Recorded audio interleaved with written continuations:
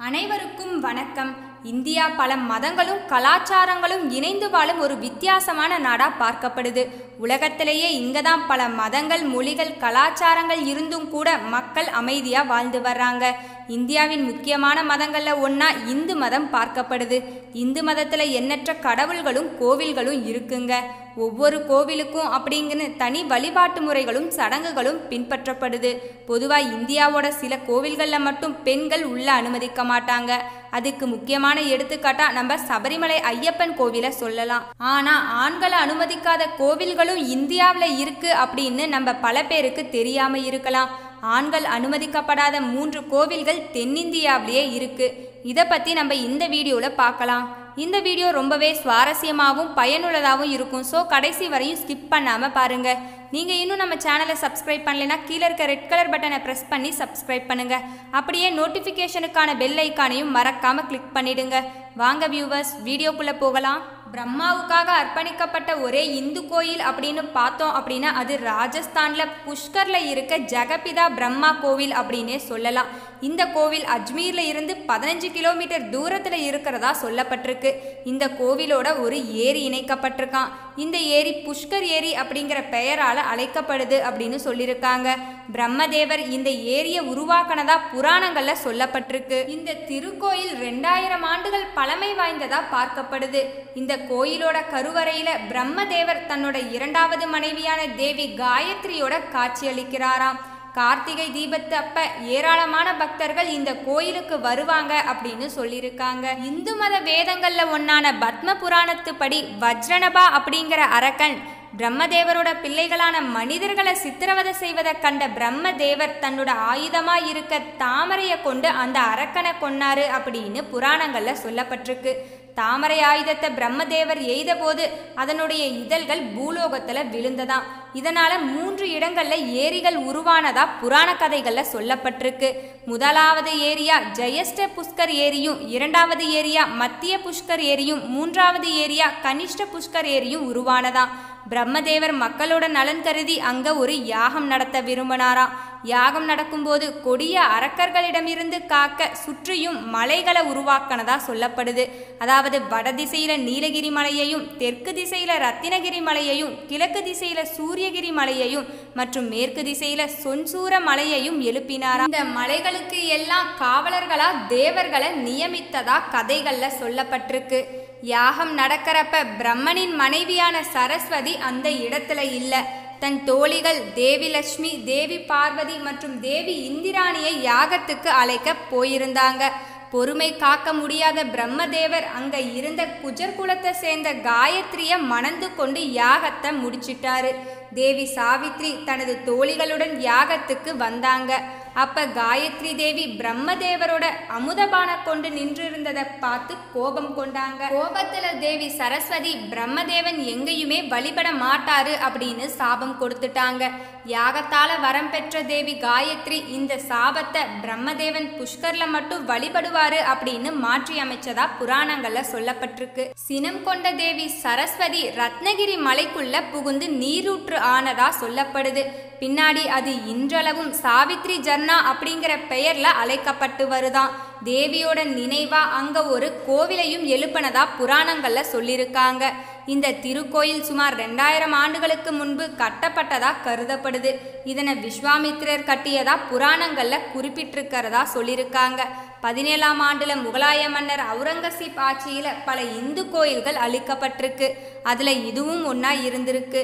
பின்னாடி காலத்துல இந்த கோயில் புதுப்பிக்கப்பட்டதா சொல்லியிருக்காங்க. இந்த புஷ்கர் பிரம்மன் ஆலயம் செந்நிறத்துல அழகிய கோபுரத்தை கொண்டிருக்குது அப்படின்னு சொல்லியிருக்காங்க.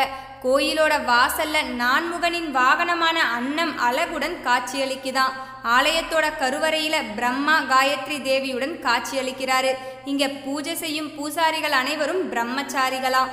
புஷ்கர் பிரம்மா ஆலயத்தின் பின்புறத்துல மலையின் மீது சரஸ்வதிக்கான கோயில் அமைஞ்சிருக்கு. சினம் தணிந்த சரஸ்வதி தேவி பிரம்மாவுக்கு இங்கதான் காயத்ரி மந்திரத்தை உபதேசித்தாங்க அப்படின்னு சொல்லப்பட்டிருக்கு. அந்த மந்திரத்தை அடிப்படையா கொண்டே தற்போதைய காயத்ரி மந்திரத்தை விஸ்வாமித்திரர் மனிதகுல நன்மைக்காக உபதேசித்தார் அப்படின்னு சொல்லியிருக்காங்க. புஷ்கர்ல இருக்க இந்த பிரம்மா கோவில்ல கார்த்திகை தீப விழா ரொம்பவே விசேஷமானதா கருதப்படுது. இத புஷ்கர் கார்த்திக் பூர்ணிமா மேளா அப்படிங்கிற பெயர்ல உலக புகழ் பெற்றதா இருக்குங்க. மத ஒற்றுமைக்கும் தொன்மையான வழிபாட்டுக்கும் எடுத்துக்காட்டா விளங்குற புஷ்கர் பிரம்மா கோயிலை தரிசிச்சோம் அப்படின்னா நம்மளுடைய தலைவிதி மாறும் அப்படிங்கிற நம்பிக்கை இருக்கிறதா சொல்லப்படுது. அடுத்ததா கேரளாவில் இருக்க அட்டுகள் கோவிலை நம்ம சொல்லலாம். இந்த கோவிலில் நடக்கிற அட்டுகள் பொங்கல் திருவிழா ரொம்பவே சிறப்பு வாய்ந்ததா கருதப்படுது. இந்த அட்டுகள் பகவதி கோவில் திருவிழாக்கு ஆண்டுதோறும் கிட்டத்தட்ட 30 லட்சம் பெண்கள் வருகை தர்றாங்க அப்படின்னு சொல்லியிருக்காங்க. இந்த புகழ் வாய்ந்த கோவில் பத்மநாத சுவாமி கோவில்ல இருந்து 2 கிலோமீட்டர் தொலைவில் இருக்கிறதா சொல்லப்படுது. இந்த கோவில்ல கண்ணகி தேவி மூலக்கடவுளா பார்க்கப்படுறாங்க. உள்ளூர் பெண்கள் இந்த கோவிலை பெண்களுக்கான சபரிமலை அப்படின்னே சொல்லுவாங்களாம். இந்த கோவில் இந்து புராணத்துப்படி சமூகத்துல இருக்க தீய சக்திகளை தோற்கடிக்கும் பெண்களோட தெய்வீக சக்திக்கு அர்ப்பணிக்கப்பட்டிருக்கு. அடுத்ததா தேவி கன்னியாகுமரி கோவிலை பத்தி பார்க்கலாம். ஸ்ரீ பகவதிக்கு தனது இளம் பருவ வடிவத்துல அர்ப்பணிக்கப்பட்ட பகதி மா கோவில் கன்னியாகுமரியில அமைஞ்சிருக்கு. இந்த கோவில் வங்காள விரிகுடா, இந்திய பெருங்கடல் மற்றும் அரபிக்கடல் இந்த கடல்களால சூழப்பட்டிருக்கிறதா சொல்லியிருக்காங்க. இந்து புராணத்துப்படி இந்த கோவில் பரசுராம முனிவரால கும்பாபிஷேகம் செய்யப்பட்டிருக்காம. கன்னியாகுமரியில இருக்க இந்த கோவில் சக்தி பீடங்கள்ல ஒன்னா கருதப்படுது. இந்த கோவில் இருக்கும் இடத்துல சக்தியின் முதுகெலும்பு விழுந்ததா சொல்லப்படுது. இந்த கோவிலுக்கு பாதுகாப்பா இதனோட உட்புறம் ஒரு கால பைரவர் கோவில்ல இருக்கிறதா சொல்லியிருக்காங்க. ஸ்ரீ பகவதி சந்நியாசத்தின் கடவுளா கருதப்படுறாரு. அதனால திருமணமான ஆண்கள் இந்த கோவிலுக்குள்ள நுழைய அனுமதி கிடையாது. பிரம்மச்சரியம் அல்லது சந்நியாசத்தை பின்பற்றும் ஆண்கள் மட்டும் கோவிலுக்குள்ள அனுமதிக்கப்படுவாங்களாம். அதுவும் வாசற்கதவு வரை மட்டும்தானா.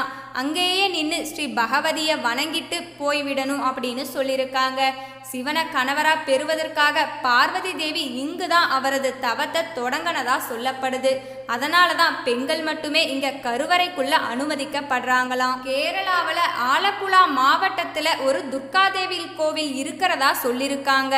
அங்க இருக்க உள்ளூர் மக்களுக்கு கூட இந்த புனித கோவில் பத்தி அவ்வளவா தெரியாதாம்.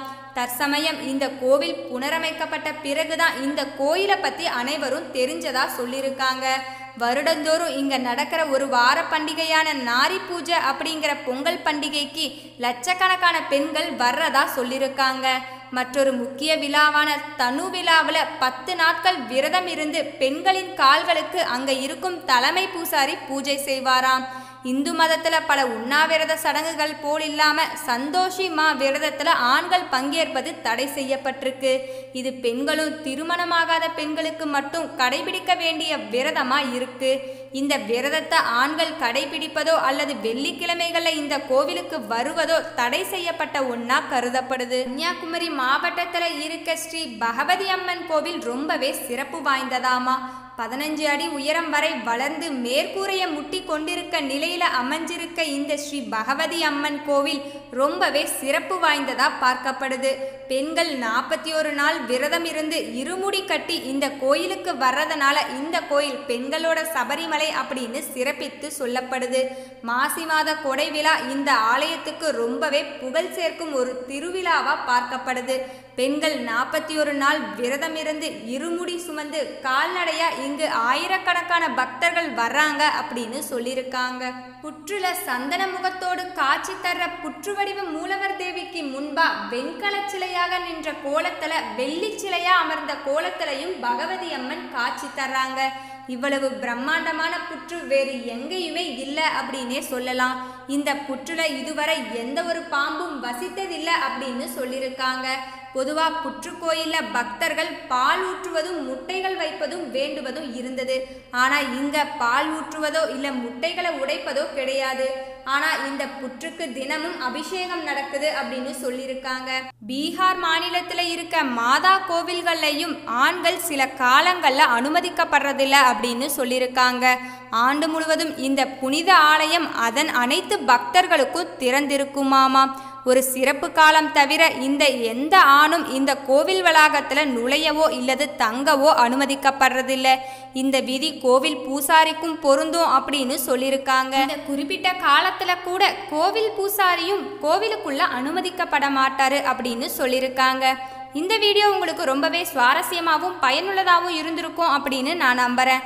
இந்த வீடியோ உங்களுக்கு பிடிச்சிருந்ததுன்னா லைக் பண்ணுங்கள், ஷேர் பண்ணுங்கள், கீழே இருக்க கமெண்ட் பாக்ஸில் உங்களுடைய கருத்துக்களை மறக்காமல் பதிவிடுங்க. நன்றி வியூவர்ஸ்.